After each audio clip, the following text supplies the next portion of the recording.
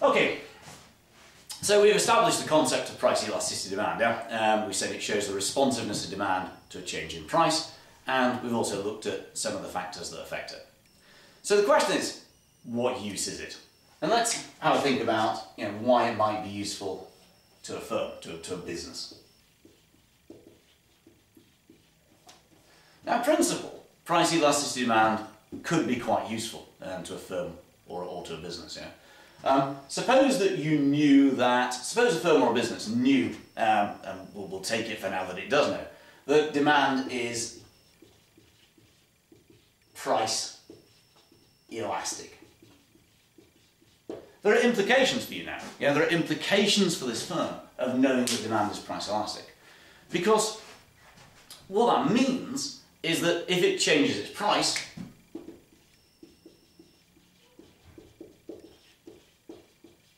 it's going to cause a more than proportional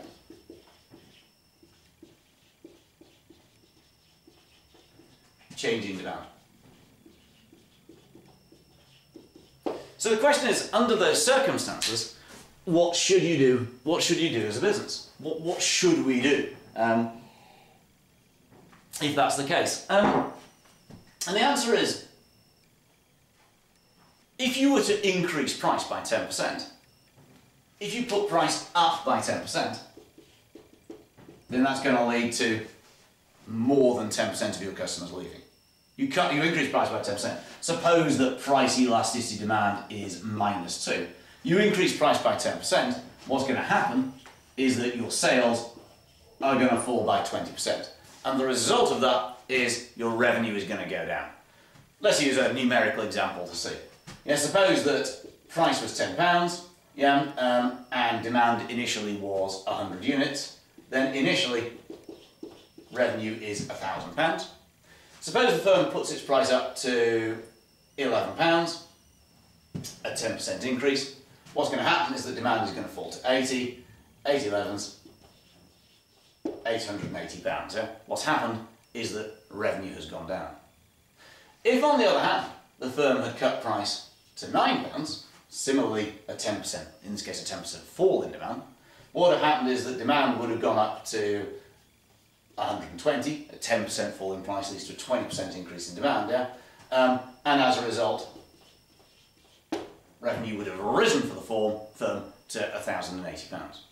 Now obviously cutting price to £9 has risks, yeah, because whether you actually make any more profit will depend on what your cost structure is. It's not a very good idea if it costs you £9.50 to make each unit. But nevertheless, it's going to be probably better to cut price than to increase it.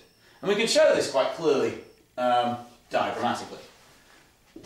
So there's a relatively elastic demand curve. We can see it's elastic because most of the demand curve is over here, so we're therefore in the top half of the demand curve, which makes it elastic. So there's £10, there's 100 units, we cut price to £9, quantity's gone up, well in my case probably more than 20%. Yes, it looks like it's gone up to 140, which would mean that price elasticity demand was -4 in fact. But what you can see is that if we look at what we got off the diagram, what we got is originally price is £10 times 100 is £1,000. Subsequently, price falls to £9, demand rises more than proportionally to 140 units, and that's giving you £1,260. So you can also show that in area if you like. The area originally there was the area price times quantity.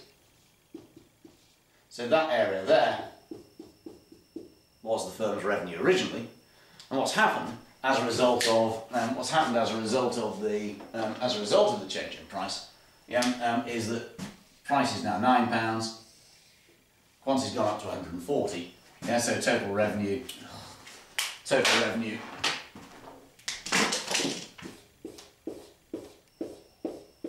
is now that area. Effectively, the firm has lost that area by cutting price from 10 to £9. So on the original 100 units, it's lost a pound on each of those, but it has gained 40 units at £9 each. Yeah? So effectively, it's gained 40 times 9, which is 360. It's lost 1 times 100, which is 100, and that's why revenue's gone up by £260.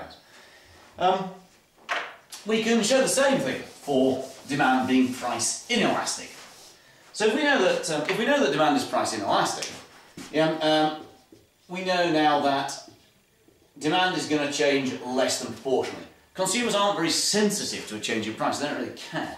Under which circumstances we might as well rip them off. So if we increase price when demand is price inelastic, what we're going to see is that demand is going to change less than proportionally. So I've picked the inelastic part of the demand curve. Most of the demand curve is up here, the elastic part up near the top. This is the relatively inelastic part. So if price is £10 originally and demand is 100 units, it's never a bad starting position because it's easy to times 10 by 100. And if we then increase price to £20, we'll make a nice significant increase, that's a nice round number, yeah? Then we've increased price by 100%. But on the diagram that looks more like about 90. Demand's fallen to about 90. Demand's only fallen by 10%. Price elasticity demand is clearly very inelastic. It's about 0.1 because the change in demand was only 10%, the change in price was 100%. But what we can see is that revenue has changed to £1,800. Revenue has clearly risen.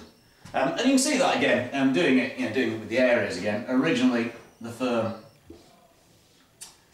£10 times 100 units. After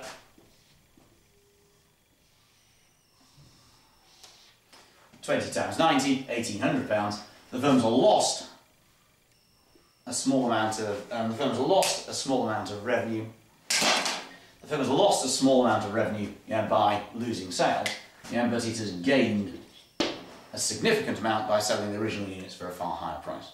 So therefore, price elasticity demand can be useful to a business. It can be useful to a firm.